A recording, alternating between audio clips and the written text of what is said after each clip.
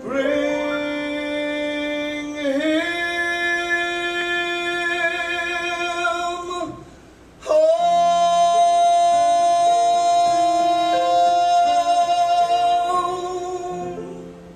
Clip Rudolph.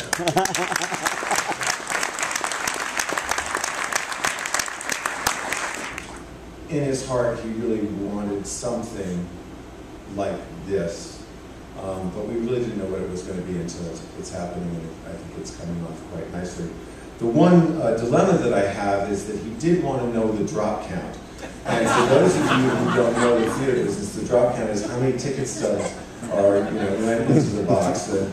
And we do know that number, but how I'm going to get that information to him, I haven't quite figured out. This is quite personal for me, and I'm going to go a slightly different direction. When word of Bob's passing reached New York City, I was inundated with phone calls of condolences, and I was also extremely surprised and honored on Bob's behalf when we received the following message.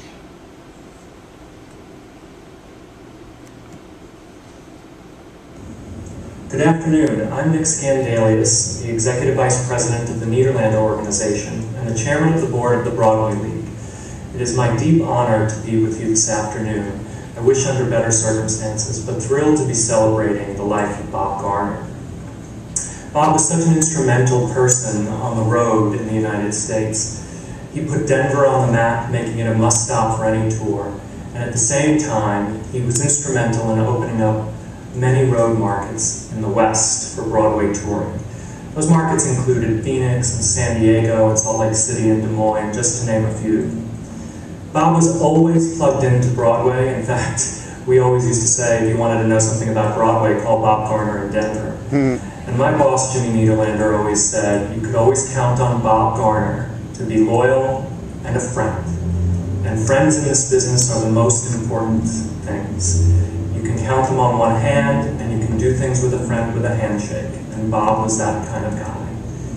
It is my honor to present the Broadway League's Lifetime Achievement Award to Bob Garner for all his work for the road and all his work to be a champion of Broadway throughout his life and forever continuing. Thank you so much, and I hope the celebration is as joyful as Bob's life was. Thank you.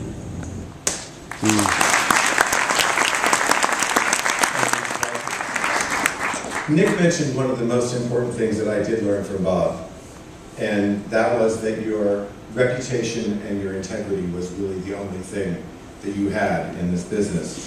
And it was a lesson that he taught me early, and he taught me early on, and it has served me well ever since. Our lives are filled with inevitable events, and today is one of them, and not one that I've been looking forward to, but here we are. Bob was my Peter Pan. He did not want to grow up, or he did not want to grow old. He enjoyed the company of young people. They kept him young. He could be spontaneous. One day at lunch he announced, Mexico next weekend, and he meant it. The following weekend it was Mazatlan, and the waiter came along too. He once gathered a gang, there was the gang, and that particular summer it included Reed Shelton, who was doing the first national tour of Annie, and I think it was a long Memorial Day weekend or something, and gathered a gang, and the next thing we knew we were up at Mitten Gates' condominium in Vail. And we were tucked away having a great time. It was summertime, and literally we all went roller skating. You know, I always thought, well actually I never thought I'd be in this business, to be quite honest with you, but I needed a part-time job. And you know, I always envisioned my first interview being, you know, very dramatic and so on and so forth. And you know, I'd get far with my good looks and my sharp wit and so forth. And through a friend, I was brought over to 1055 Washington Street and was introduced to someone by the name of Bob Garner. And I was expecting questions and what do you know about math and this and that. And he kind of looked up at me and paid no attention. And he's like, would you take this piece of paper? I would like you to print your name, your address, and your phone number. And he looked at it and he said, you're fine, you'll do, you're hired. And as Maureen or Reva mentioned, I sat in the back writing out credit card receipts in the box office, and that was the illustrious start of my career. I did graduate and within that semester, and Bob asked me, you know, I studied business. He said, "Well, I run this as a business. Would you enjoy?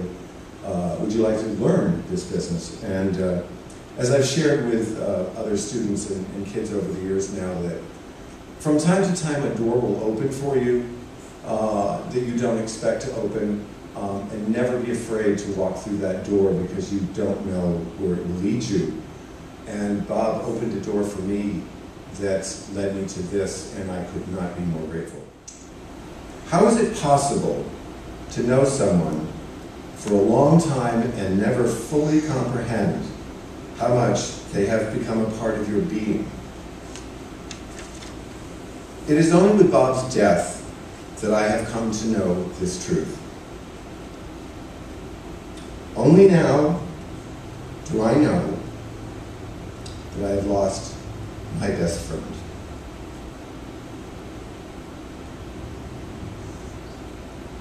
I know that I'm not alone.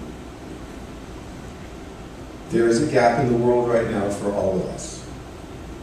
With time, this gap will fill with other people and with other things, but alas, it will never be quite the same.